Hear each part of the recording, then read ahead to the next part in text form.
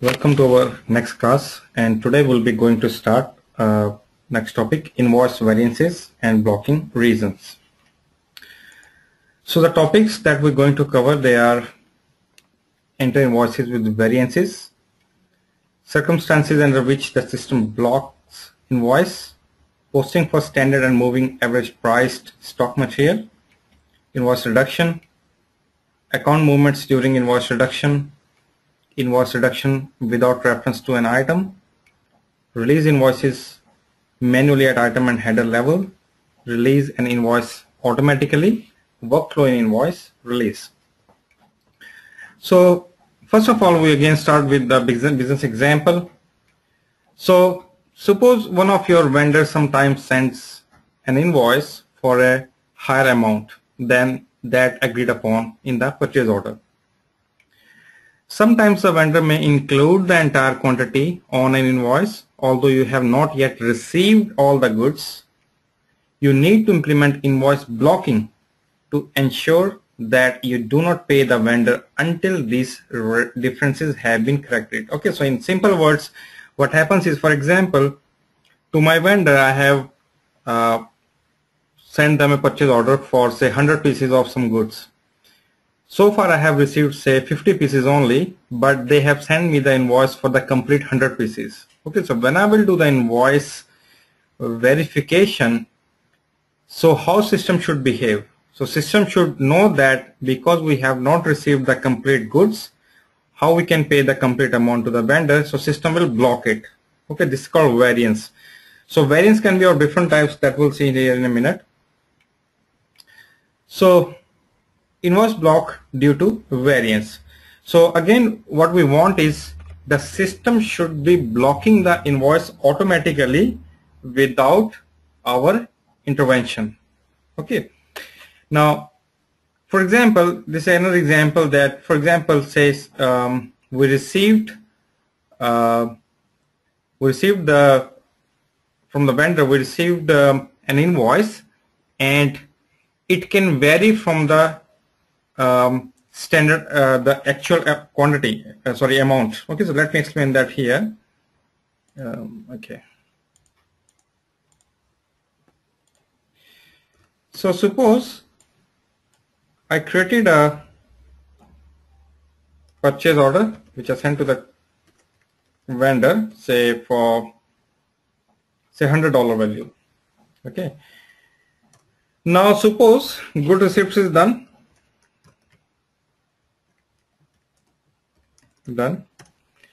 And now we receive the invoice.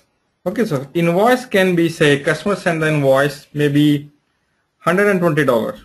Okay, the actual was 100, but we received an invoice from the customer which is saying $120 we need to pay them for the same purchase order, which is wrong. Or they can say no, not 120, they can say maybe $88. Okay, could be something else. So how we want the system to behave and what are the different types of customizing that options we have so that it should be blocked on some specific scenario.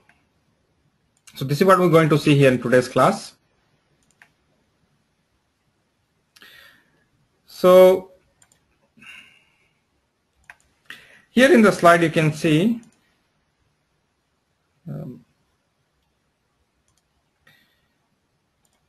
so here you can see that we send a purchase order to the vendor, and vendor we have done the good receipt as well. Now vendor send us the invoice amount that we need to pay. Now you can set up say 10% plus, okay, and 10% minus. This is plus on the right hand side, this is minus on the left hand side. That means if we can set the tolerance in the customizing that if the invoices is within 10%, it's fine. Okay, we're not worried about that. If it is beyond 10%, then system should block it when it is higher. Okay, so in the case of lower, so you can see here, this is 10% less, okay, than the actual amount. So say if actual invoice should be 100, they send us for $90. Okay, so if it is less amount, in that case system will show you a warning message. Here you will get a warning that some warning that actual amount is less than the purchase order amount. And you can ignore the warning, press enter, and system will post it. Okay, even it is $90, even it is $80, if it is less, then we're not worried about it because we're paying the less money to the vendor.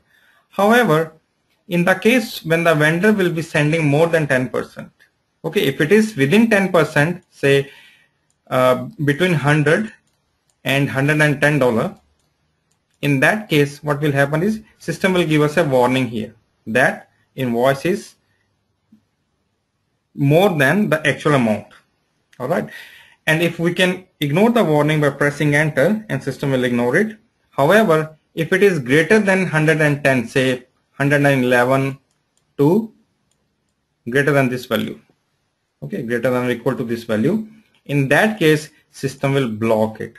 That means we're not going to pay the vendor more than the desired amount. This is a desired amount that we're supposed to pay, but more than that, if we receive an invoice, system will automatically block it.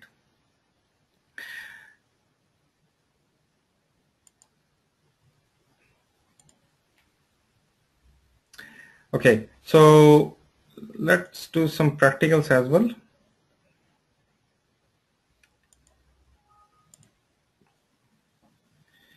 Say now before we do the practicals, let's see this slide first. Now we can have different types of variances. When we doing the invoice receipt, we can have different types of variances, and these variations can be of quantity. The quantity can be different in the invoice that we received. Price can be different, or the date can be different as well. All right, so let's see all three types. So here you can see that first example is quantity. Okay, that's a quantity one. So with quantity, say we have received only 40 pieces of the goods. Okay, so maybe the purchase order maybe for 50 pieces, we receive only 40 pieces here, but the customer send us invoice for 50 pieces. That means we still need to receive 10 pieces. So in that case, system will block it. This is the quantity block. And then we can have price block.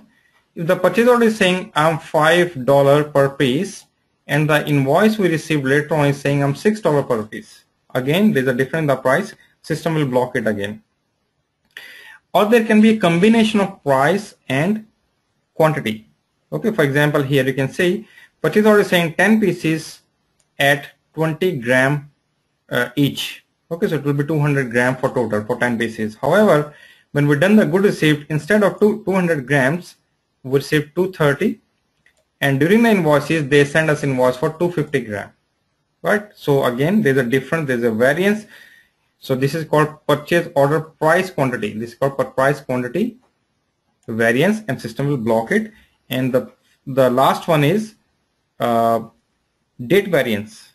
Okay, date variance means that purchase order is saying that on say May 21st I will be receiving my goods from the vendor.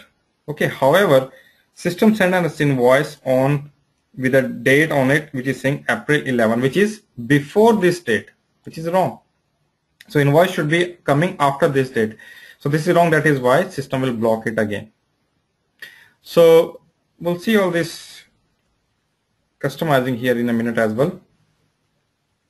So another thing I want to show you, that system is smart enough to find that if the purchase order, say here the quantity is say 10 quantity at $100, okay, and the good received is say only 6 pieces. Okay, so during the invoice, system will tell you that I received only 6 pieces. Okay, so let me show you this one. If I quickly create one purchase order,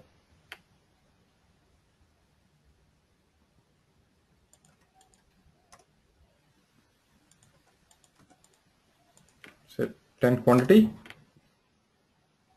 1000, and just save it. Click on the message, copy the purchase order number,